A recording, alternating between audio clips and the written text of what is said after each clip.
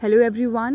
In this video, I'm going to discuss metacognition reading strategies. We have already discussed reading in metacognition, and now we will discuss the strategies to improve metacognition in reading. So a student needs to learn how to use metacognitive strategies to develop a deep understanding of the text. एक बच्चे को ज़रूर सीखने की कोशिश करना चाहिए कि अगर वो deep understanding of any text करना चाहता है तो he will have to read with metacognition. It's a skill that includes the following elements.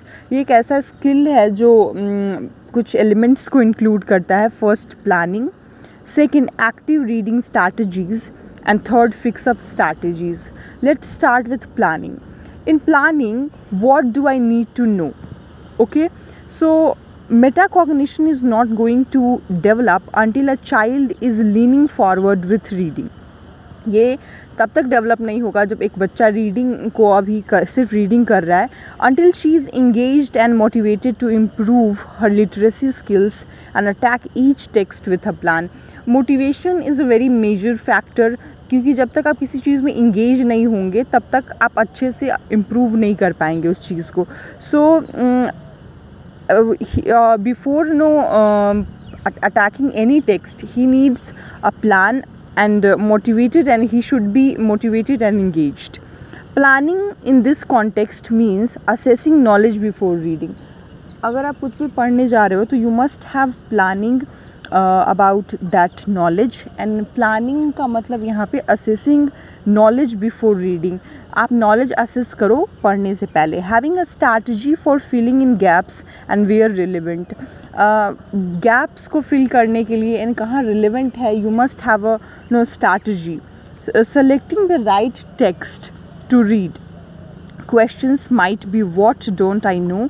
What do I need from this text? The second one is active reading strategies. Am I understanding this? Active reading strategies में this is active reading thinking while reading. आपको while reading think करना है.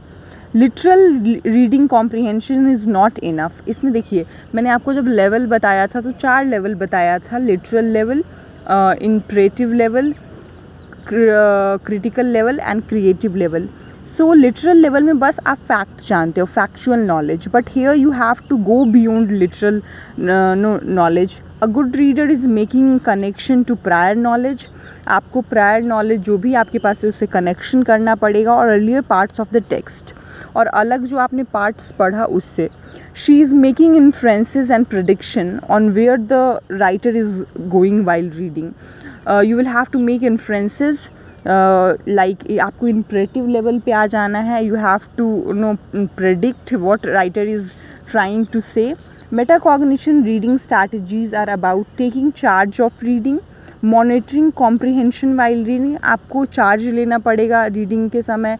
आपको सोचना पड़ेगा कि आप comprehend कर पा रहे हो कि नहीं कर पा रहे हो. Students that read with metacognition constantly ask themselves. वो अपने आप से पूछते रहते हैं कि do I understand what I just red. मैंने जो अभी पढ़ा, क्या मैं वो समझ पा रहा हूँ? मेटाकॉग्निशन जो बच्चे जिसे पढ़ते हैं वो what is the main point here. वो जो कुछ भी पढ़ते हैं तो वो अपने आप से क्वेश्चन करते हैं कि यहाँ पे मेन पॉइंट क्या है. It requires constant attention and a questioning mind set.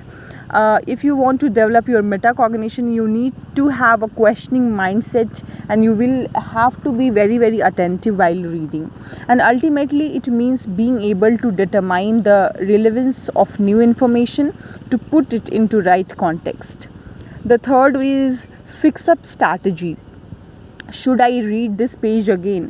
इसमें आप फिक्स करते हो अपने नॉलेज को. Sometimes while reading the text doesn't make sense. Sometimes नहीं, many times it happens with me कि मैं कुछ पढ़ते रह के चली जाती हूँ और मुझे समझ ही में नहीं आता वो था क्या. सो in these cases metacognition reading strategies such as slowing down to fit the difficulty of the text और circling back to earlier in the book for context might help. तो आप इसमें आपको क्या करना चाहिए, आपको रुकना चाहिए, अपने आप को स्लो डाउन करना चाहिए, and you need to be go back to read it again. This fixing up of problems found during reading is a key example of metacognition proficiency. तो जब भी आप ऐसे करते हो कि आप कुछ पढ़े, आपको नहीं समझ, फिर आप पीछे जाते हो, अपने आप को स्लो डाउन करते हो एंड यू रीड अगेन. तो दिस शोज़ दैट ये एग्जाम्पल है मेटाकॉग्निशन प्रोफिशिएंसी का. Not surprisingly metacognitive skills requires an enormous amount of reading practice. If you want to be perfect at metacognition, you will have to practice an enormous amount of reading materials. Many high schoolers do not get to practice metacognitive strategy, reading strategy, because they were not able to master fundamental reading skills that make thinking while reading and metacognition possible. So what is fundamental reading skill, that we will discuss in next video.